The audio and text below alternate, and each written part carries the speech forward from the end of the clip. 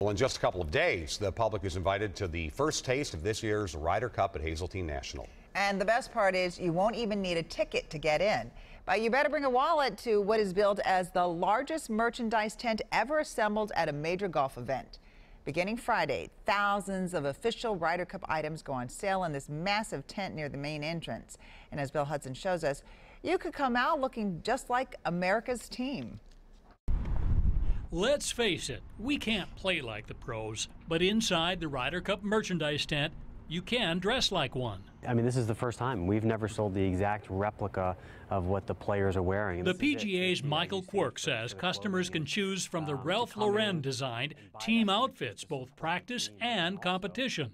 Hopefully, of course, Team USA wins, and post-event, you can say, hey, I'm wearing the Saturday shirt from when they won the Ryder Cup in 2016. Just a taste of the racks of golf apparel inside this 49,000 square foot tent. Our golf shirts range from $42 up to $95 for the official team shirts.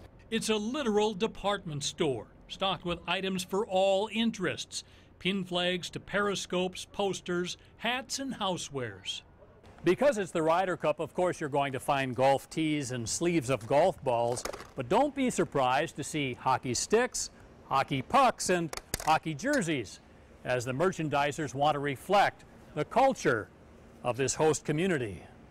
If this $8,000 bronze sculpture's out of reach, sport the jersey. Not only in navy, but comes in white. These retail for $265, but these are about as limited and exclusive as it gets. So we'll see how long these last. For European fans, there's even Beat USA t-shirts.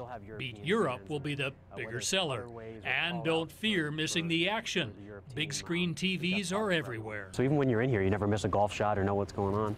And with 60 registers, checkout won't take long. Bill Hudson, WCCO 4 News. That is unbelievable. That's the nicest tent I've ever seen in my life, right? I mean, yes. Spectacular. Well, the store is open to the public beginning this Friday through next Monday. Yeah, the hours are 10 until 6 p.m. Again, you do not need a ticket to get into that. As Bill mentioned, just need a wallet.